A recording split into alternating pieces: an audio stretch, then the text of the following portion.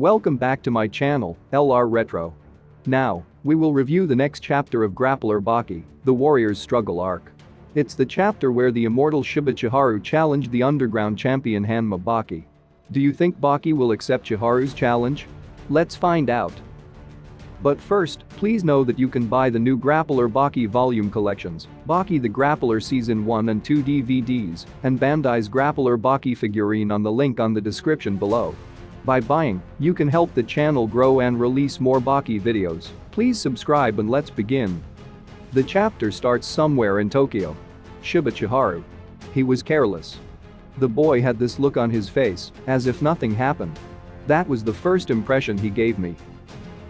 You could tell through his shirt that his back wasn't extremely big or anything. His neck and the way they relate to his shoulder made it clear that he was still a developing boy. The way his shirt fell on his body, you could also tell that he was sort of a slender boy. It was almost as if he had just enough muscles to be strong and fast. But as I looked closer at his muscles, they seemed developed in a special manner, as if it was made for fighting. And it's then that I noticed that all over his body, he was covered with scars. Even his hands were covered in scars. It was as if his skin was broken down by doing nothing more than fighting. But for some reason, everything above his torso was clear of any kind of scars. As if his face was off limits. And then, the boy assumed the position, as if he was getting ready. It was as if he was an athlete getting ready for a quick start to move. Shiba then questioned. What? Then he stands up. He continued. A true warrior to your very core. The son of the strongest creature alive. I should try not to go soft. Mr. Shiba. This will be the last time. This challenge of yours. I will only answer your attacks. So make sure you know what you are doing. And there won't be a next time. Who do you think I am? Shouted by Shiba. Then he tried to kick the son of Ogre in the body. He then shouted. This is what I wished for. However, Hanma Baki managed to easily dodge his kick, following it up with a palm strike to the face. Shiba is thinking. He is really strong, isn't he? It's true after all. He is the real deal. How? Me and him. Exactly how much of a difference is there between me and him? I have to find out. Then Baki unleashed a devastating leg kick, following it up with a precise blow to the chin, then finishing him off with an elbow strike. There is no mistake. I saw it clearly with my own eyes. With his third attack, the ninja boy. He landed a hit, but it seemed as if the scar boy didn't try to dodge. As he just stood there. That's why I said those words to you. I will not attack, I will only defend. It was as if the scar boy just stood there. And I saw the ninja boy hit him with a straight right punch. But why did he fall down? To this day, I have no idea why he fell down. Shiba Chiharu. Why? Why did you do it? Why pick a fight with me? Then Hanma Baki leaves. Hanayama then commented. It's okay.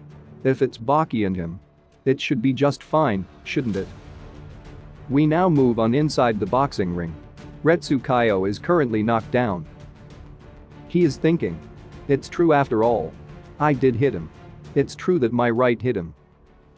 It must have been at the same time that his left hit me. A real blunder. Gloves. It's thing you use when you are training or in a friendly spar. Time and time again, I use them during my training. For me, it was always like using the dull side of a blade. A bare fist was what I always used to break down whoever stood in front of me. Make it as hard as possible. Make it a real weapon of destruction. But wearing gloves takes away that concept. It reduces the amount of damage you can do. A punch to the head should feel like a giant's hand was just placed on your head. And he decided to shake it as hard as he can. That's the kind of damage they give you if you face them. That's the kind of fist that Baki holds and wields. That's the kind of fist that Pickle holds and wields. Gloves. Gloves take away some of that power. Gloves aren't that kind of tool. Wait. Tool? But it didn't feel like that with his punch.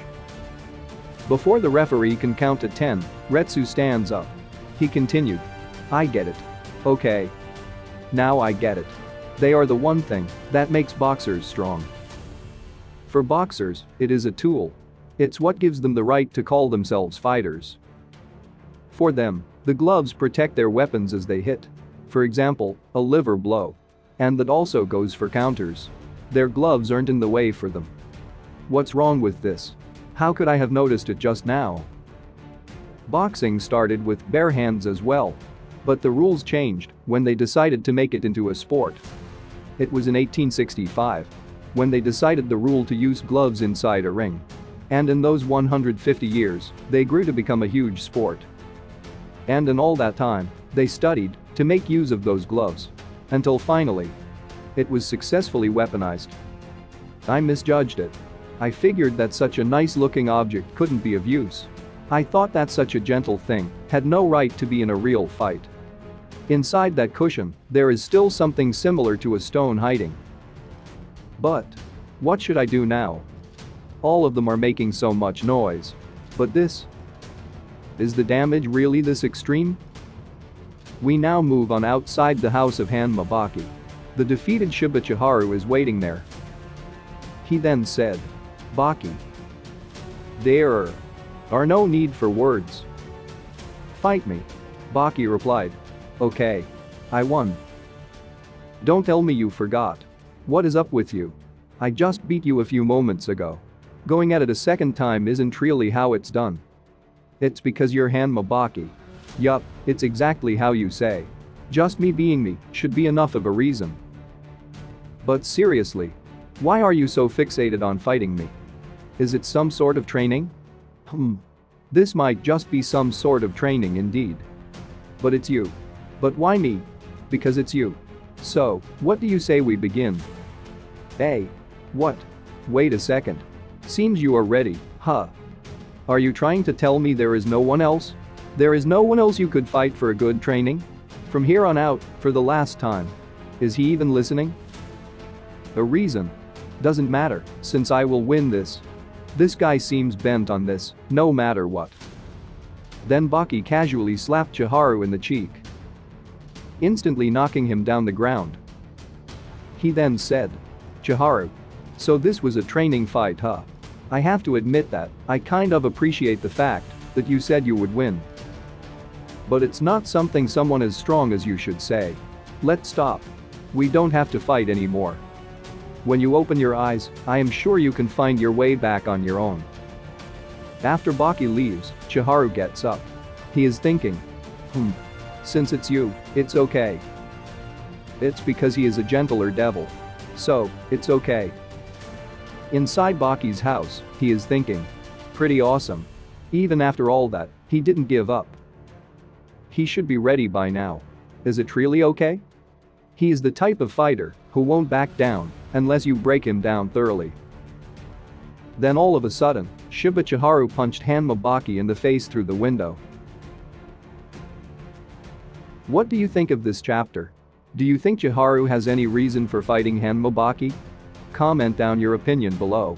Special thanks to Stranger Dragons Prevail, Francois, The Real Zurvan, A Patreon of the Uts, Jacket, Johnny Might, JJF, OK, Vega Punk, Isam Harris, Awesome Swayable, Trond Becker, Will, Thomas West, Casey, Dead Fox 0606, John Vinovich, Ahmed Zoyer, Joshua Ash, Aiden, Mars Kane, Claudio Aguilera, Francisco Carrillo, Jaden Robinson, Carlos Rios, Reiner Braun, Tarek Abujaber, and Brennan.